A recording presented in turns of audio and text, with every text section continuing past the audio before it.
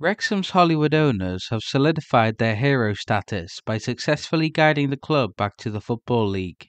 However, they are now facing criticism for attempting to charge fans for attending a training session. This summer, the National League champions are embarking on a groundbreaking pre-season tour in the United States, aimed at expanding Wrexham's American fanbase. The Red Dragons will engage in lucrative friendly matches against Chelsea, Manchester United and LA Galaxy. In addition to these matches, the players will also participate in public events, including an open training session on the 18th of July. Unfortunately, ticket prices for this session will be quite expensive, with some fans expected to pay up to £40 for a single seat.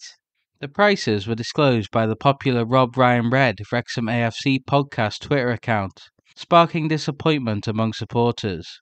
While some fans defended this decision, highlighting that cheaper ticket options are available, others suggested that the high prices were typical for sporting events in the United States.